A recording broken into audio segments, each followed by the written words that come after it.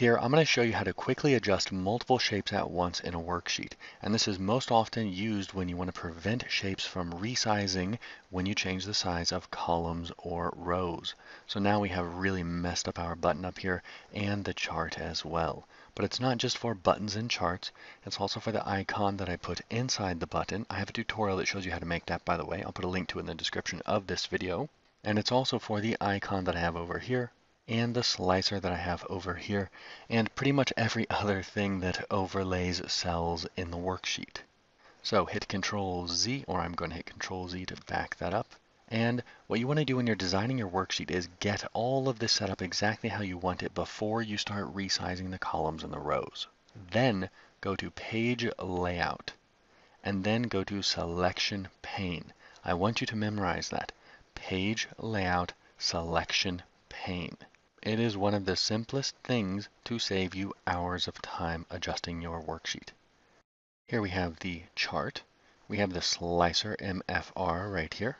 And then we have the button with the grouped icon and the little rounded rectangle as well, and the little database icon up here. So all of the things that overlay the worksheet.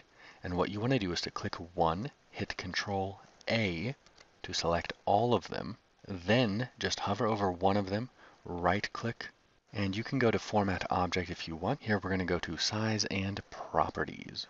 And we're going to be able to change a lot of the options here that are shared between these objects.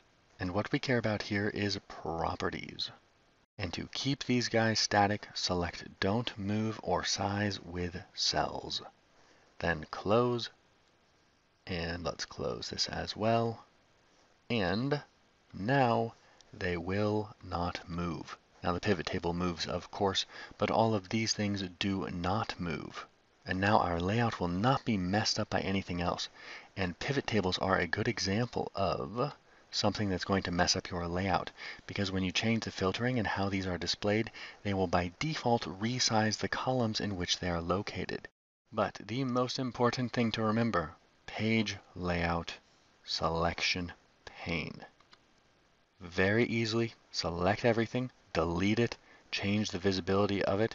It's going to make your life much easier to access these guys through the selection pane than trying to click them individually and then right-click Size and Properties and change them one by one. That's all for this tip. Make sure to like and subscribe and click the little bell icon to receive notifications for all my new tutorials.